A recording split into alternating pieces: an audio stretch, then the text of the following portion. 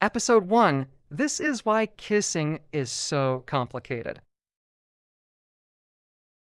Today on Lily's terrifying experiments in social awkwardness, it's besos.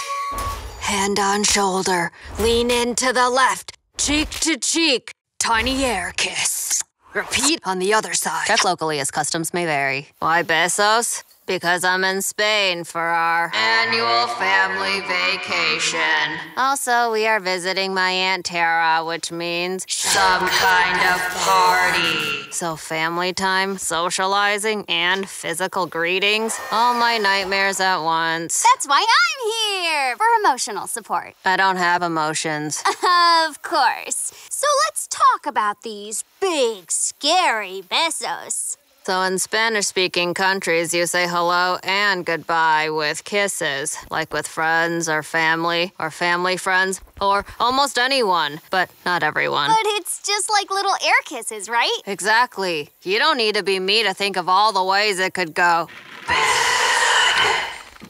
Okay, it's party time. I mean, besos time. I'm so not ready for this. I'm gonna mess up in front of everyone. Oh, it says here, some people may not want to be greeted with a kiss. I guess the custom is changing with the times. Not helping, Zari. Now there are even more ways to mess up. What if I give a beso to someone who doesn't want one? If you gave one, it would be a tragedy, because in Spain, you give 2 besos. It can't be one in other countries. Try not to overthink it. The simplest thing to do is to let the other person lead, like a dance. Don't forget, to be polite, you have to individually greet everyone. Wait, everyone?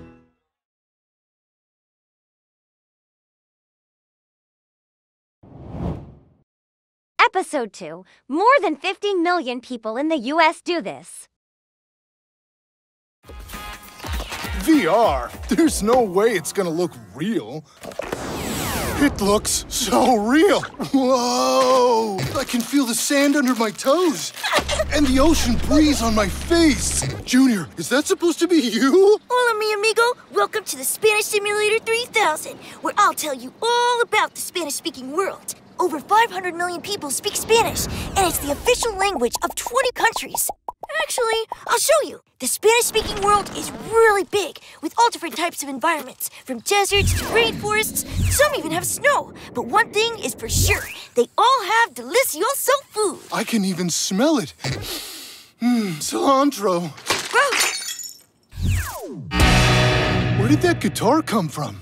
Did somebody say maracas? Music is a big deal, too. Lots of countries have their own genres of music, and it's some of the most popular music in the entire world. This is incredible. Lots of people are learning Spanish, too.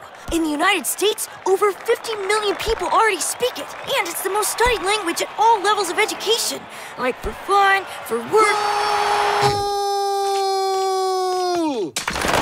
There's so much to see, learn, and love about the cultures of the Spanish-speaking world.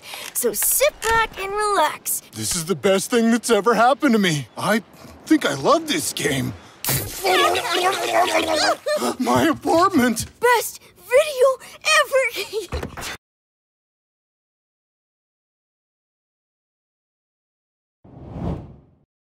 Episode 3. The Duolingo Guide to Partying.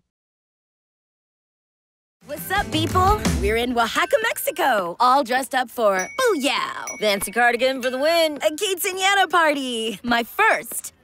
I've been to a lot of quinceas, which is why I know we're too early. You said a quinceañera was a grand celebration of a 15th birthday. Why arrive late if it's so major? Well, it is major, but we're not late. The invitation says 5, and it's 4:58, and I'm ready to dance. Truly an angel on the dance floor, but I'm telling you, we're early. Okay, everyone, prepare yourself for the party of the year.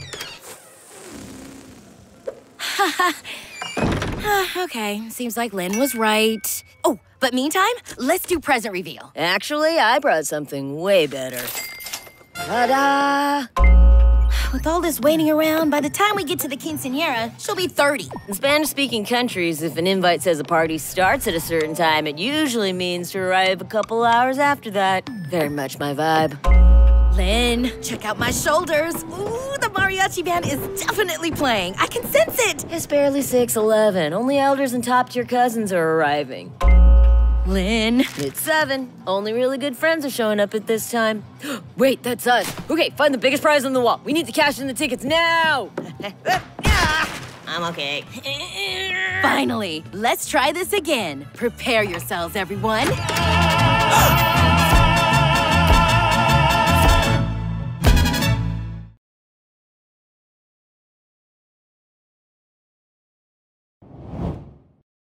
Episode 4, this is why avocados are such a big deal. Hi, everyone. It's Vikram. So, things have gotten a little hectic since I answered this question in my last video. How do you say avocado in Spanish? Good question. I think it's aguacate.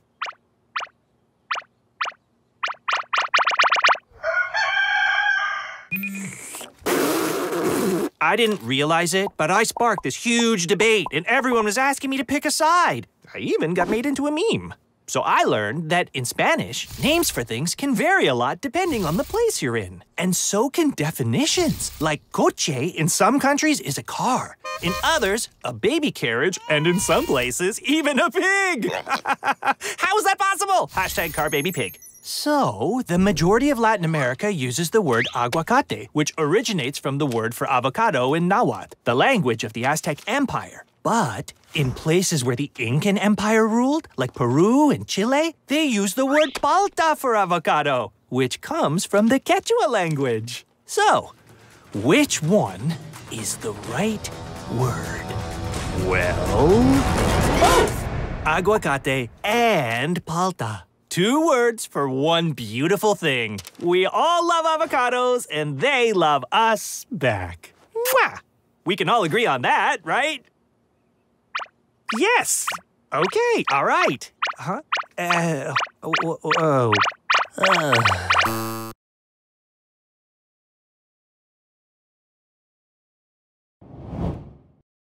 Episode 5, so my grandma is teaching me how to get a date.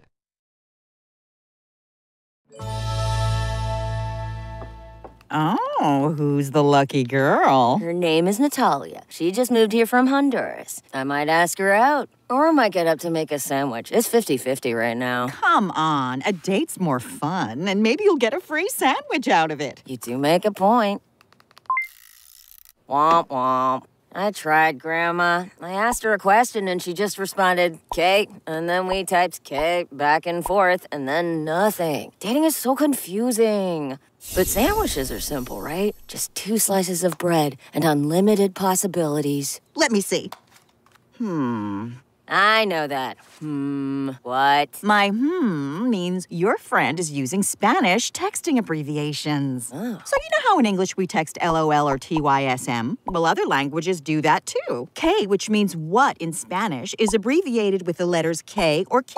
So the letter K doesn't mean okay. Oh, so she was asking what, and I just kept on saying what back? Moving on. This one's important. J-A-J-A-J-A or J-E-J-E-J-E means ha ha ha or he he he. Oh, I see. And X can mean poor, like XFA is short for por favor, and XQ means porque. But X can also mean beso, like XOXO.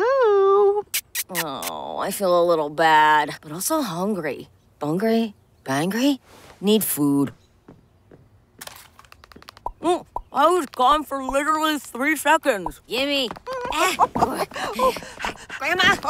Not cool, Grandma. You were taking too long. I needed some drama. So now your date tomorrow is at 7. She wants to go to that new sandwich spot and you offered to pay. And before you ask me, no, Lynn, you cannot borrow any money for your date. But if it all goes well, maybe one day you can text her TQM or Te quiero mucho.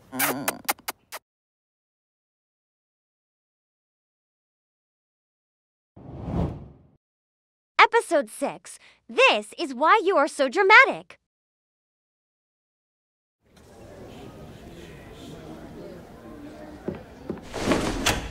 You.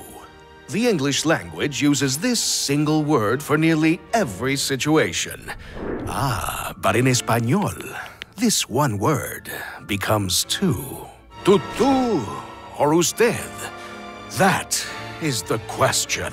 Usted is for formal occasions. Elders, teachers, bosses. Tú is for informal occasions. Children, friends, pets. It seems simple enough, but Spanish-speaking countries can use these two different words, well, differently. In Venezuela, a group of friends may use tú. Salud! But in Colombia, a group of friends may use usted instead. The proper use of tú and usted varies by country to country, and sometimes even can vary within the different regions of a country. And if this already sounds confusing, some countries like Uruguay or Argentina may replace tú with vos. Why must this be so complicated? I do not know. But I do know this. If you are unsure what to do, you could always be more polite and use usted, or if you are comfortable, ask, can I use the informal you with you? Te puedo tutear. Thank you, thank you.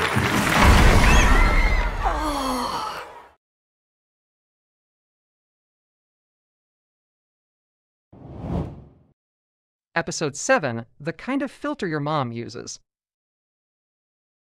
Hi everyone, it's Zari! I mean Zarita. I'm reviewing this new filter. Let's not. So, in English, diminutives would be like saying joggy instead of jog.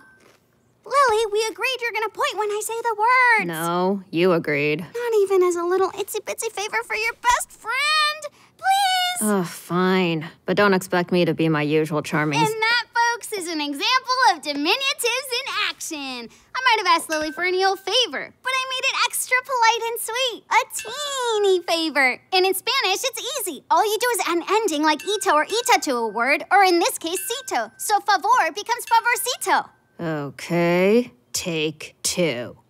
So, in English, diminutives would be like mommy instead of mom. Isn't that right, Lily? Yep, that's right, Zari. But for the record, I do not use mommy or mom. I refer to my mother only by her government name. I'm sure she loves that. But in Spanish, it can be used to indicate all sorts of things, to add a little more emotion to words. And who doesn't love more emotion? That's probably why Yeah, we get it. This filter makes things like smally, cutesy, politey, and affectionatey. Exactly! Now, for the filter field test!